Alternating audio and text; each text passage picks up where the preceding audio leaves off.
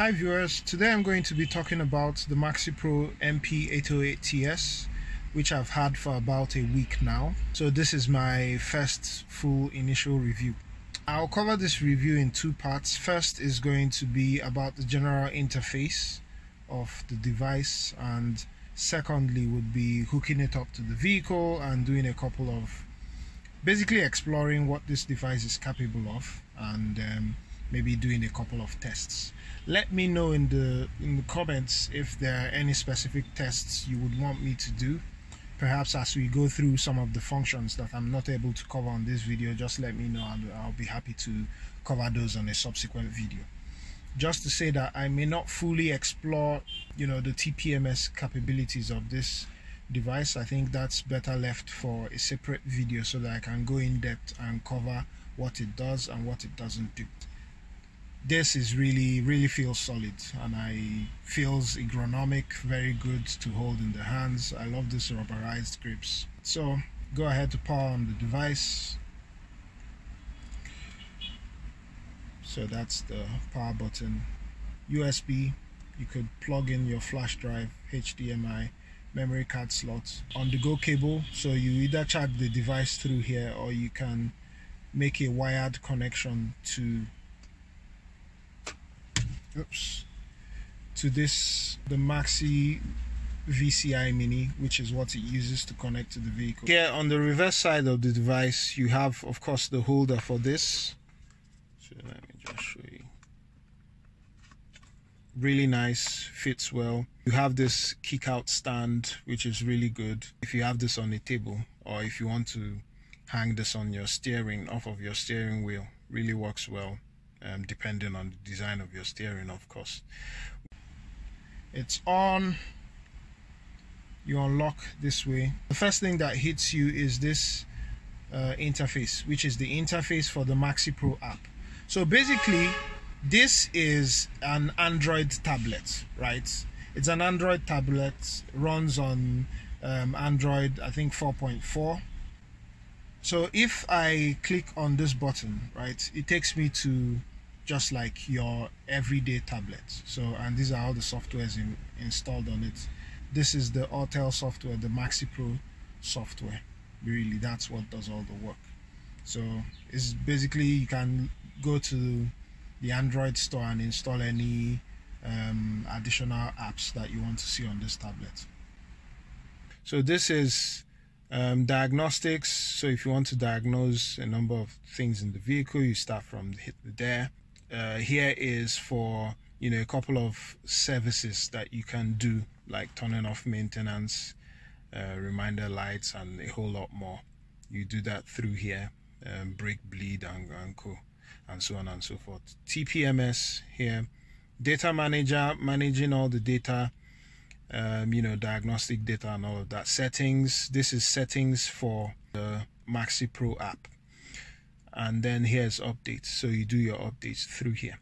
Let me cover this strip you have down here. So obviously this is the back button.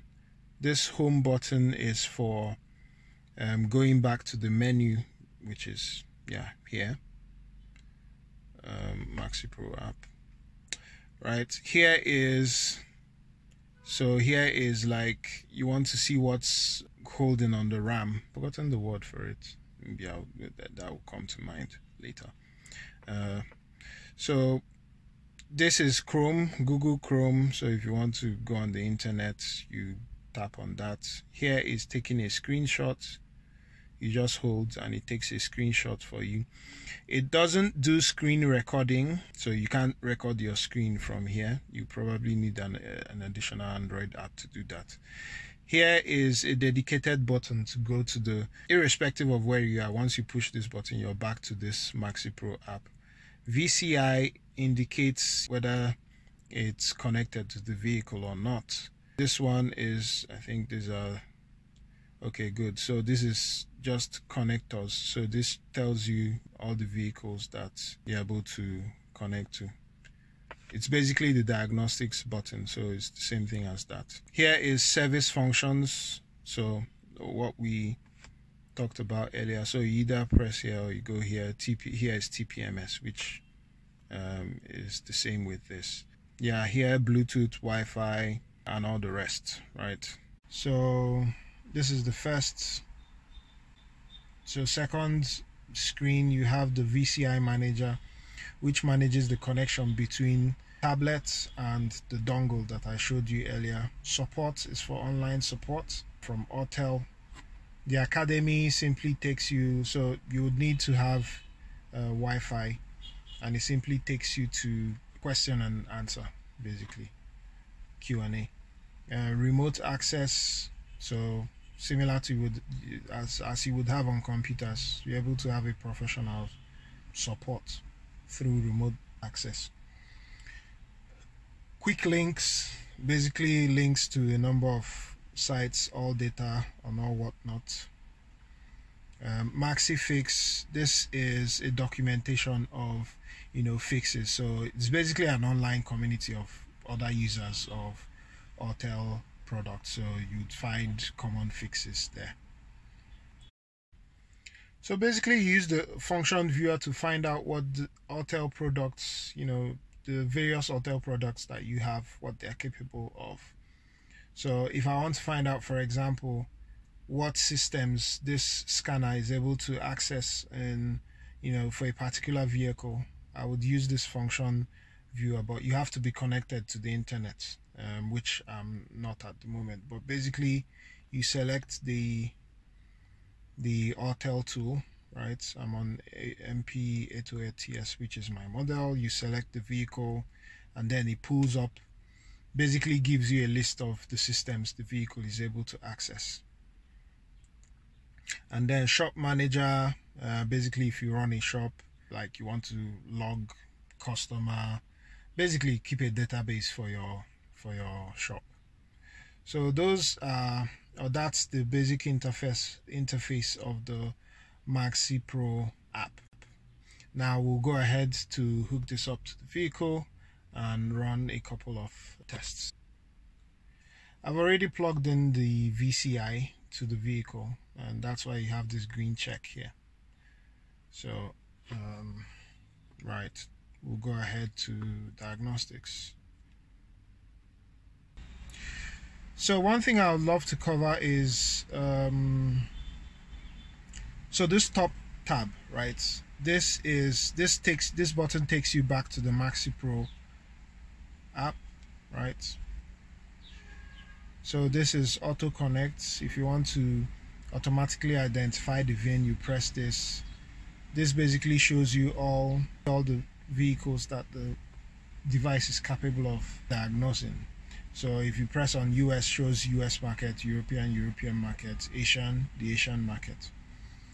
You can use this search function to search for a particular vehicle.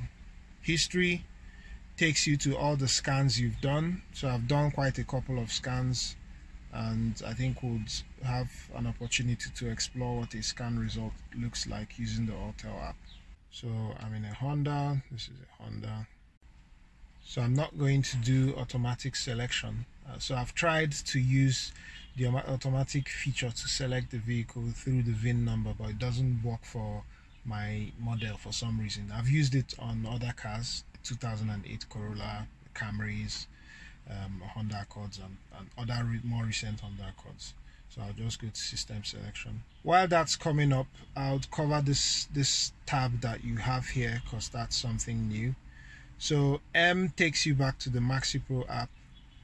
This icon here basically is an exit. If you want to exit this button, this is settings for the MaxiPRO app. That's printing, help, save, and can't remember what this is.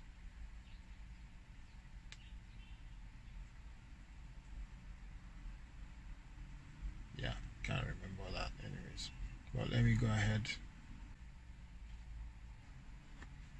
So you select the year 2003. So, and it loads the Honda diagnostic system. So I'll go to, diagnosis, hot function, service, vehicle profile. Let's do diagnosis. So under diagnosis, there are two ways of doing this. There's the auto scan, which basically scans all the modules in the car. It takes a little bit of time, and then you can either you do that or you go to scan individual control units. So I'll show you, I'll use the history feature when I back out of this to show you what an auto scan result looks like. So for now, I'll just go with the control unit. So these are all the control units that this device is capable of. So what you see would be dependent on the vehicle you're connected to. So this is because this is a Honda. And all these options you have here, it doesn't necessarily mean that all the systems are supported in the vehicle, because you know, this is a 2003 car, and I think it basically has a couple of modules, but not all this. Like, it doesn't have electronic power steering, EPS for example. So if you go in there, it's going to tell you function is not supported. It doesn't have TPMS as well, right? Okay, so let's do engine.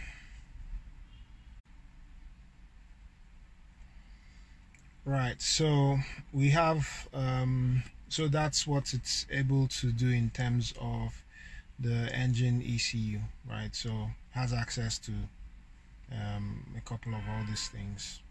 You have your live data as you would have in other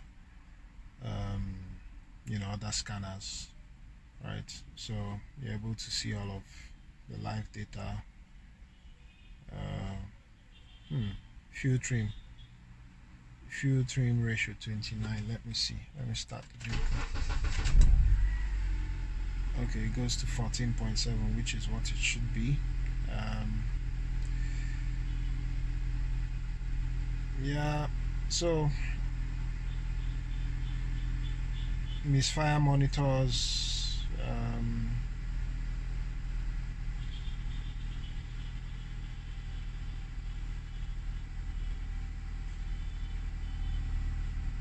so has all these things, solenoid valves and so on and so forth. So let me back out of this. So let's see active tests. So idle adjust, evap test, variable timing control, solenoid test, IACV test, O2 sensor, AC clutch, fuel pump, injectors. So this is really good. Yeah, so basically you could use this to activate or deactivate injectors to a particular cylinder. Typically when you're you know, troubleshooting a misfire that is caused by, let's say, a misfire that is caused by the injectors. So if an injector is not spraying well and you stop that particular injector from functioning, you would notice that the vibration in the vehicle wouldn't be that much. But if you stop an injector that is actually functioning well, the tone of the vehicle is going to change significantly. So that's one thing that is good. No, so I don't want to stop all the injectors. Escape. Let's go to transmission.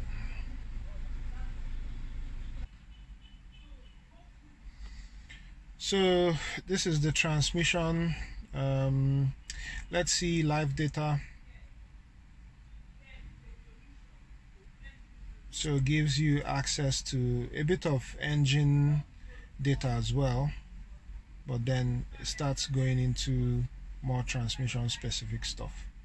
So command from the ECU and the actual response from the transmission, solenoids, shift solenoids, these are solenoid valves, the ATF temperature, switches, status of switches, all the switches in the transmission. Gives you access to a whole lot. Maybe I just start the vehicle to see.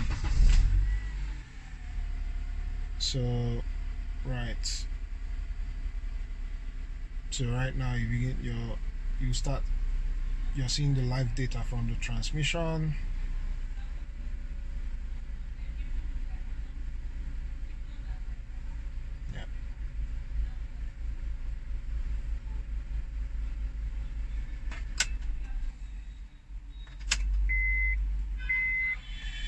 So let's leave that.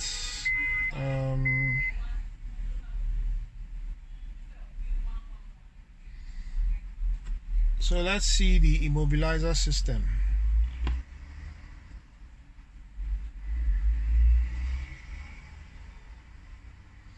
And one thing I like about this scanner in general is that when you're doing a function that for which the vehicle shouldn't be running and the vehicle is running, it's going to give you that alert here to, to start or to stop the vehicle. Special functions. So these are some of the special functions you're able to do: add and delete keys, replace immobilizer receiver control units, replace PCM, ECM, system check, number of keys, status log. So let's do this.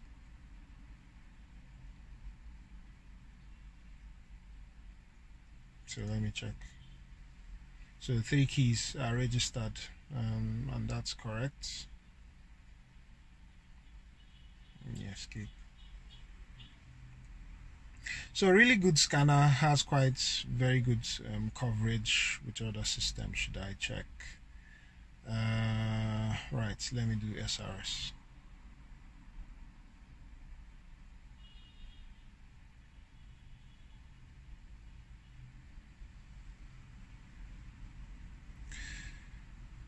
Live data. So that's the live data. So diagnostic trouble codes, past or present codes in the latch, or that's the seatbelt buckle, all those things. And actually, if you scan a vehicle that has been in an accident, it's going to give you quite a bit of codes. I have an example scan that we could look at. Yeah, so let me go ahead and show you what a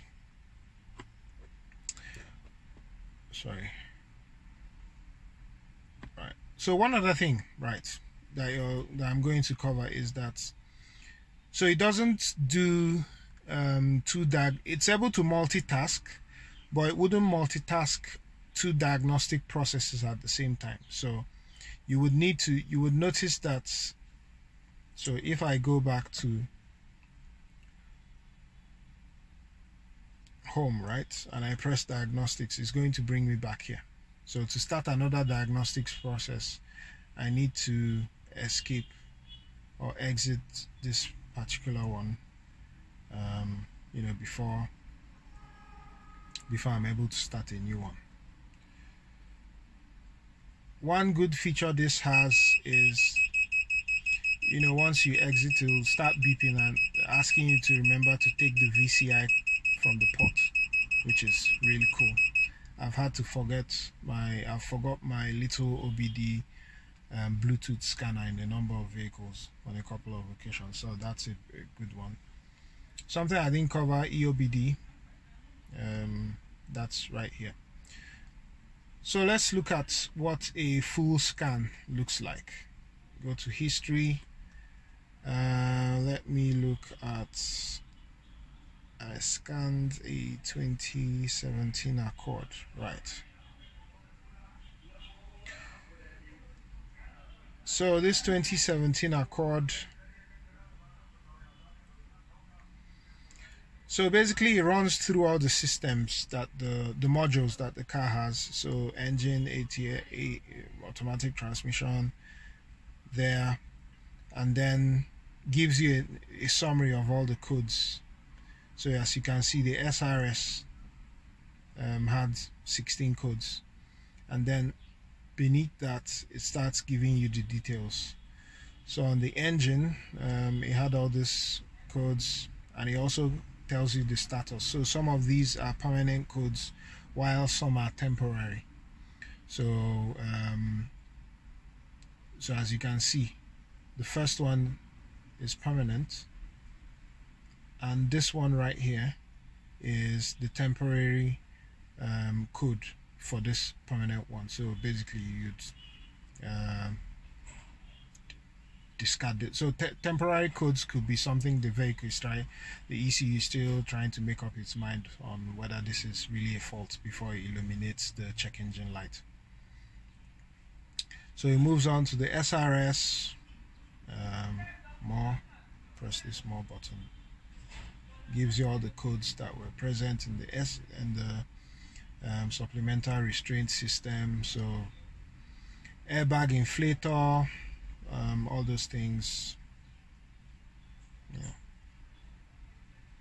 So this was basically an accidented vehicle, so, and that's why you have a lot of these impact sensors, you know, airbag inflator, and so on and so forth. So that's what a full scan looks like. I'll show you, and you can actually, if you want to, you can produce a PDF report. You can email, you can print, if you're connected to your computer. So that's what your full scan report looks like, or all systems scan. So that's it on this video. Thank you very much. I hope this was helpful, and see you on the next video. Cheers.